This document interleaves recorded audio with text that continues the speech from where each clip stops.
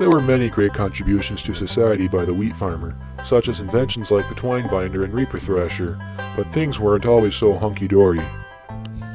Life went all peachy. We had many problems, including profitability, isolation, and modern nature. It all started back when the government had issued their Homestead Act of 1862. We could get as much as 160 acres of land after living on it for more than 5 years and paying about $30. But 160 acres was nothing more than a damn joke. 160 acres was a pitiful amount of land for the amount that it produced. We were also out in the middle of nowhere. Yes. Not a damn thing for a mile around. I was getting to that. They were stuck out in the middle of nowhere with civilization literally hundreds of miles away. We're lucky when that railroad came up by our place. Yep. The railroad played a huge role in developing the West, bringing out more settlers, which in turn helped the farmers deal with isolation and also giving them an easier option for shipping. The railroad helped bring in supplies. It was much easier to order things from the Sears catalog, and there's also this kind of magic wheat that grew through drought. It was nice to have wheat that grew. About 2/3 of the farmers had to give up because of the drought, but the wheat that was resistant to drought gave them new hope. I was all expecting to pack up and abandon the place when the magic wheat came in. It was the only thing that kept me going. Additionally, with so much work to do, they had hardly any time to congregate. So one of the best ideas that they had was to build churches located so that everyone in the area could go to the same church on Sunday and get to know each other. Along with isolation, much of the areas where wheat farms were located were barren of water. Federal financing came in to irrigate waterways and set up dams. I also got me a banjo from the Sears catalog. Cost me $6.85. But it got me and my buddies many hours of entertainment. More than half of them trying to figure out how to play the damn thing too. Yo, Chris, want to come down here and answer a few wheat farm questions?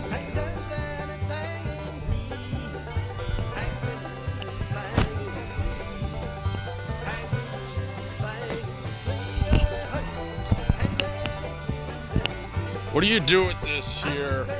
Whatchamacallit? What do you want me to say? Talk about how hard it was to get a profit. Oh, what's it? A profit. Like money. Oh, yar! Money was a damn biggie, too. We didn't have much because we were rather small farm. And most of it, what we did, went to the government in taxes and tariffs. We had to get all the land and just pay the damn taxes. But we didn't what we could. We had to order a farm wagon in order to from the Sears catalog so we could move things around more efficiently. Cost of a whooping was $4.73. Once we figured out that wheat and corn sell like frickin' hotcakes, most of us just stuck to growing doughs.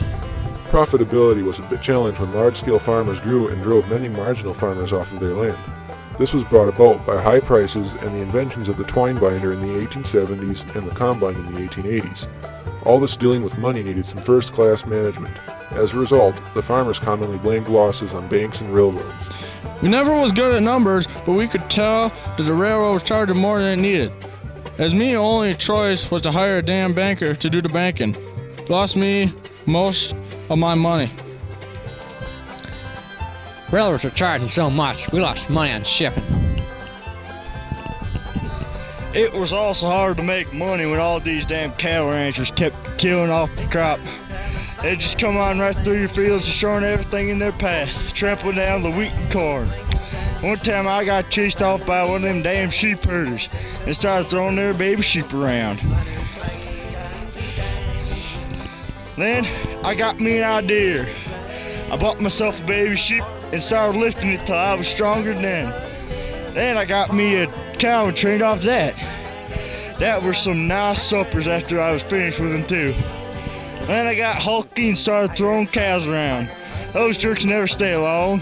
I even got me a telescope from Sears for $1.90. That way I could see them every day and they're over yonder.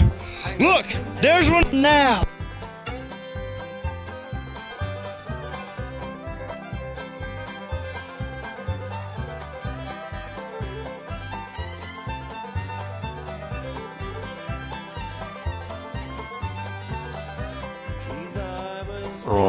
Yeah, they called him the Hulk. There were other more practical methods, such as building a fence to keep them out too. Them cattle ranchers never cared for a damn thing of other people's property, destroying everything in them paths. They eventually built a wooden fence. Never worked too well though. They usually just went right on through the fence, not minding it. Cattle ranchers and sheep herders weren't the only problem that they were facing. There were numerous things that Mother Nature mercilessly threw at them. Grasshopper clouds, almost a mile wide, savagely ransacked the land. Erosion was stripping away the fertile soil in floods, so fertilizers were needed. In the summer of 1887, whole towns were abandoned because of a drought. Land was also overassessed, and overly high local taxes followed.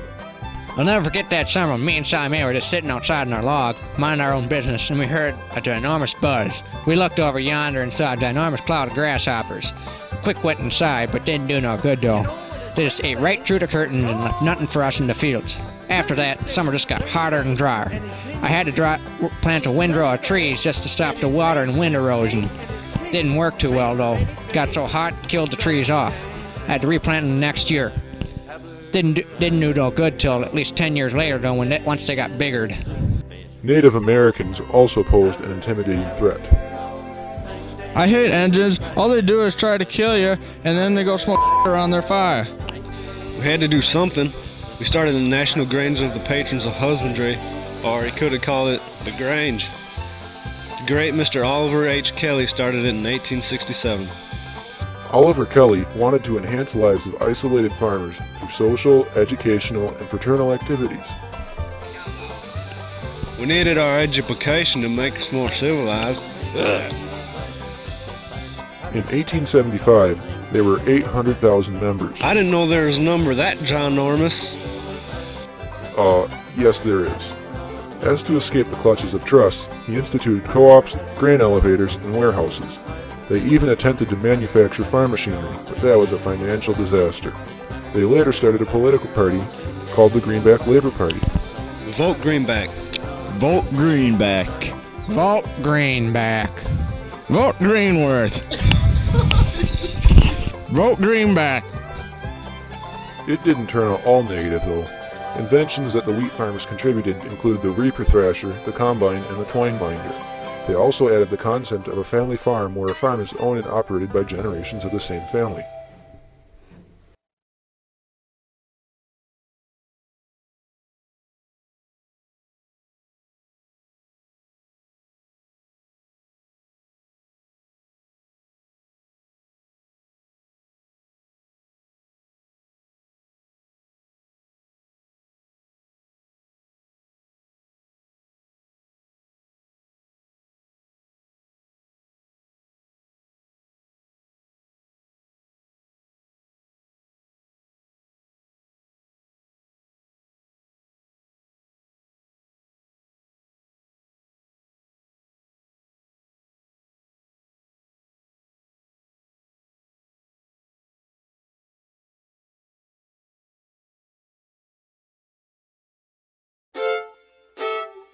That way, I could see even when they were over yonder. Look, there's one now.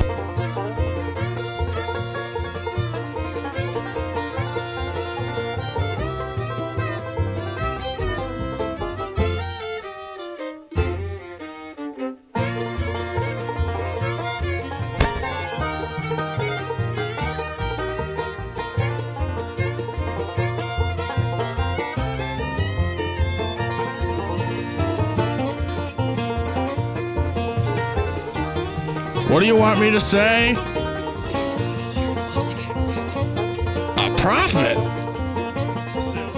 Oh, what's it?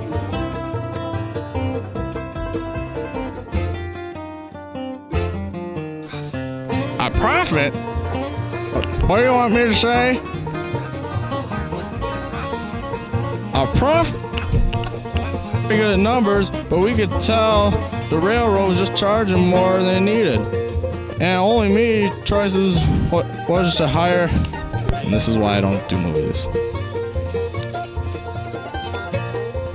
I'll never forget that summer when me and Sally Mae were just sitting outside in our log. And all of a sudden so I had to plant me a windrow of trees. Didn't work too well though. We quick went inside, but didn't do no good though. They just ate right through the curtains.